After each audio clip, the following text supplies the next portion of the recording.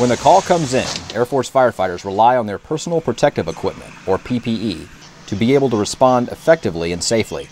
The Air Force Civil Engineer Center is spearheading a program to improve the safety and operational capability of the Joint Firefighter Integrated Response Ensemble, or Jfire. Jfire encompasses the JS List suit and also firefighter PPE, or personal protective equipment, which includes their bunker gear, pants, coat, helmet, gloves. AFCEC's equipment experts are modifying Jfire to better enable firefighters to safely operate in chemical or biological threat situations.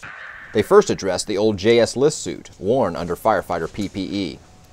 AFCEC worked with the Air Force Research Lab, industry partners, and the firefighting community to develop a new, lightweight, one-piece garment, which offers some big improvements.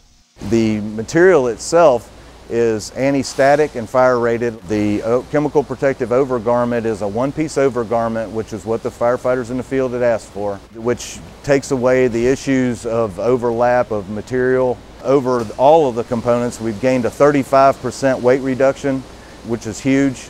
The lighter weight one-piece design is less bulky and improves movement, while reducing the time it takes firefighters to suit up. It's a lot lighter, a lot easier to don and doff.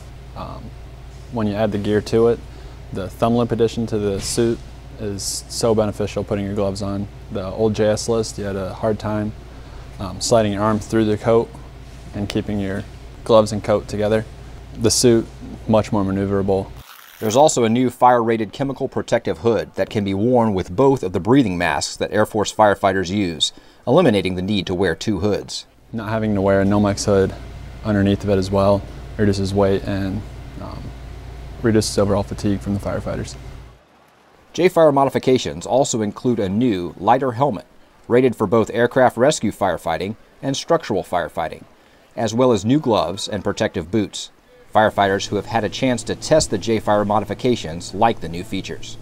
The thumb loops, the pockets, the uniform being able to be worn as a duty uniform through the day. You know, before we didn't have the pocket features of the uniforms that we have on our normal ABUs, but this uniform, it's just like wearing a one-piece ABU suit. It's just the one zip, and in a matter of seconds you could be on your way to any emergency that you need to fight. The new Jfire begins operational testing at Eglin Air Force Base later this year.